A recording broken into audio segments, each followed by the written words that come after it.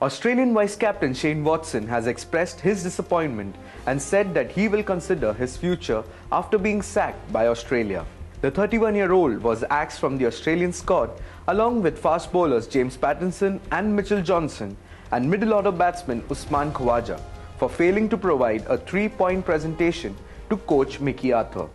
In a report published in the Sunday Morning Herald, Watson said, and I quote, "Anytime you're suspended for a test match unless you do something unbelievably wrong, and obviously everyone knows what those rules are. I think it is very harsh. I'm at a stage where I'm sort of weighing up my future and what I want to do with my cricket in general, to be honest. I do love playing, there is no doubt about that.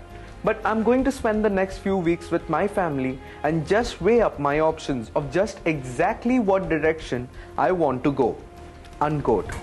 Watson flew back home to be with his wife Lee as the couple is expecting the birth of their first child in the days to come. He revealed to Captain Michael Clarke and Arthur about not being available for the 4th test in Delhi. About being with his wife at this time, he said, and I quote, "There are a lot more important things in life. I certainly do love playing cricket and that passion is still there. And I feel like I'm in the prime years of my cricketing career.